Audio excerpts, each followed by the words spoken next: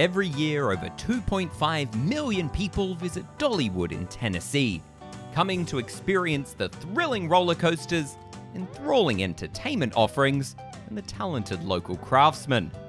In a few weeks, I'm excited to visit the park for the first time myself and experience everything, including the southern charm that this park is known for. But it got me thinking, why is there a Dolly Parton theme park in the first place? For Review Time, I'm Luke, and we are here to answer a tale as old as time. Why does Dolly Parton have her own theme park? Before Dolly would step into the theme park ownership boots, the park went through several name changes and expansions. When it first opened in 1961, it was known as Rebel Railroad, based on the similar park Tweetsie Railroad in Blowing Rock, North Carolina. On offer at this small park was a town with a saloon, general store and blacksmith, as well as an authentic coal-fired steam train ride. Aboard the train, you were attacked by train robbers, but were protected by Confederate soldiers. And that's all I'm going to say about that. 1961 was a different time.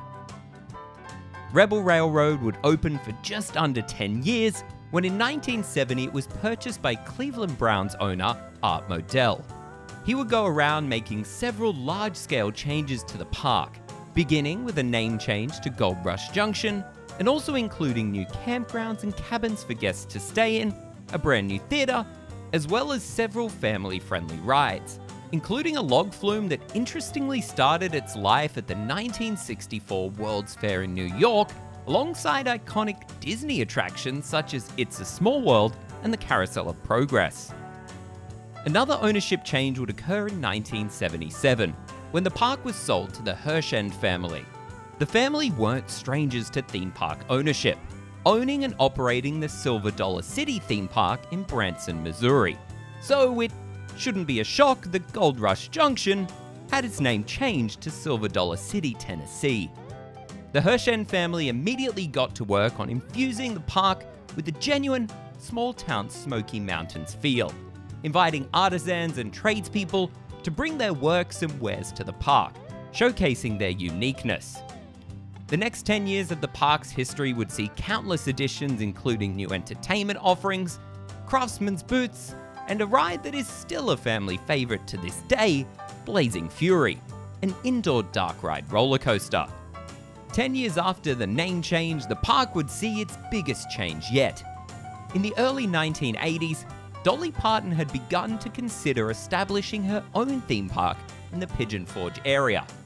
But in 1985, she would instead choose to become a part owner in the Hirsch family's already established Silver Dollar City, investing several $1 million to expand, enhance, and rename the park. Dolly was a local to the Sevier County the park calls home. She would make her impact on the park known immediately, with the first thing to change being the name. Silver Dollar City would become Dollywood. But she didn't just slap her name on the sign out front and call it a day. In her first year of partnership, they opened a brand new land called Rivertown Junction. Within this land was a new restaurant, theatre, river rapids, and recreation of Dolly Parton's Tennessee mountain childhood home. The first of many attractions to truly embrace the legendary story of Dolly Parton. And if you enjoy the legendary stories we tell here at Review Time, make sure to leave a like and subscribe.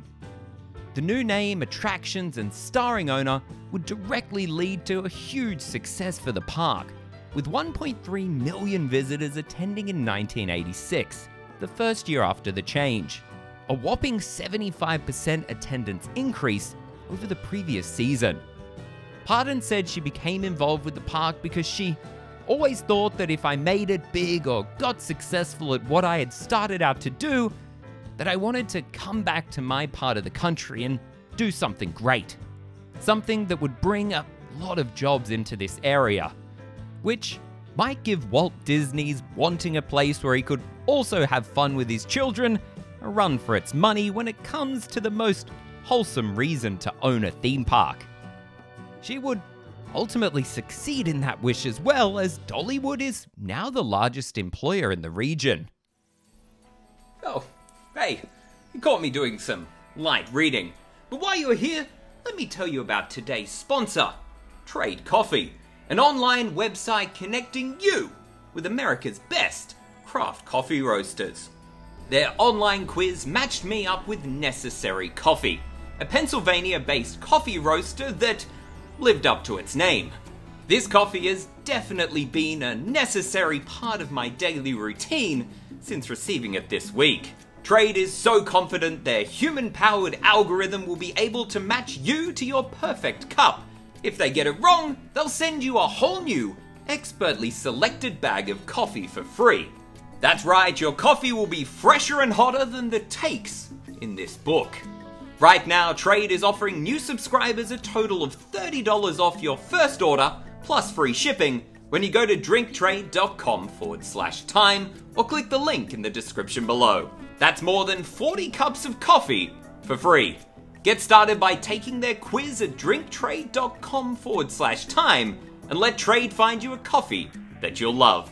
That's drinktrade.com/time for $30 off. And now, back to me. The biggest thing about Dollywood is that it's not just a celebration of Dolly Parton and her life in name only. The entire park is a celebration of her family, and her home region. The previously mentioned recreation of her childhood home was lovingly crafted by her brother Bobby, and the interior was created by her mother, which also includes real Parton family treasures.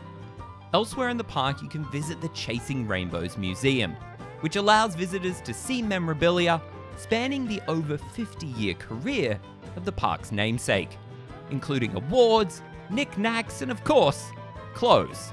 Lots and lots of fabulous sequined clothes.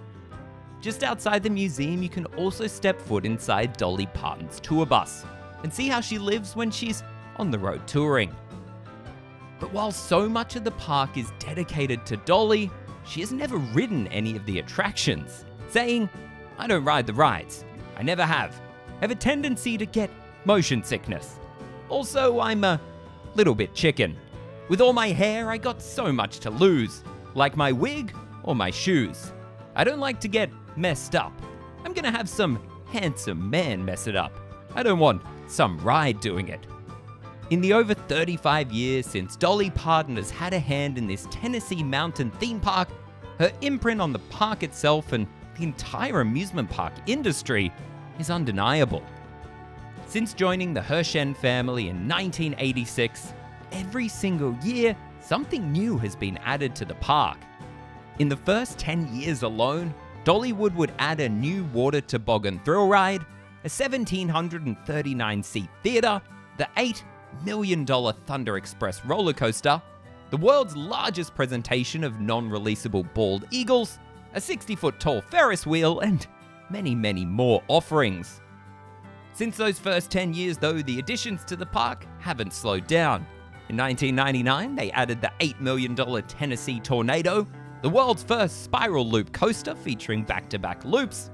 2007 would see their largest ever capital expansion in the park when they would open the $17.5 million Mystery Mine steel roller coaster.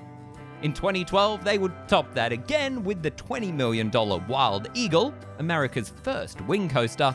And in 2016, they would add an attraction that cemented them clearly on the map for thrill seekers, Lightning Rod, the world's first launched wooden roller coaster, built by RMC. These are just some of the many things that have been added with the park's yearly expansions and additions.